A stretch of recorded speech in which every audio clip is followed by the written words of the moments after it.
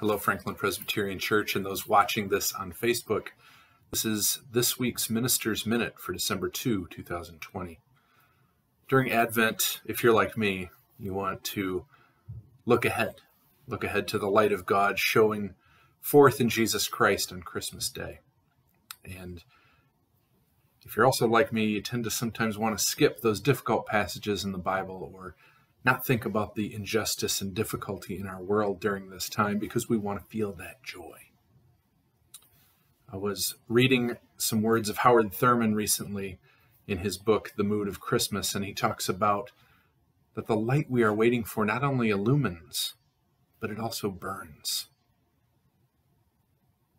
It also talks about us having a gracious spirit, to know when there's injustice, to think about how we're going to partner with God to eradicate it, because that's the kind of work that our Jesus does in this world. That's the kind of love and support in our lives and in the lives of all those around us that Advent truly brings.